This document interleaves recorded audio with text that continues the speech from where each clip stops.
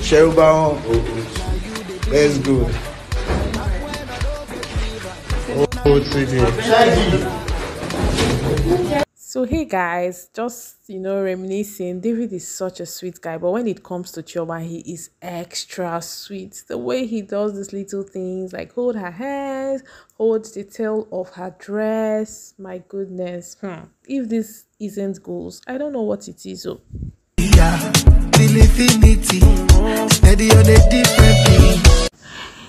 These are the little things that matter. These are the things I pay attention to. Take a look at how he held her face.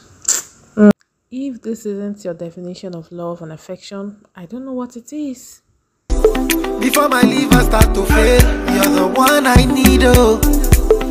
I honestly can't wait for Davido to be back, and I'm excited for what the future holds for him and Chioma. Before cassava start to hail, and if I ever leave, oh, make what I carry me. David is trying to get me to drink.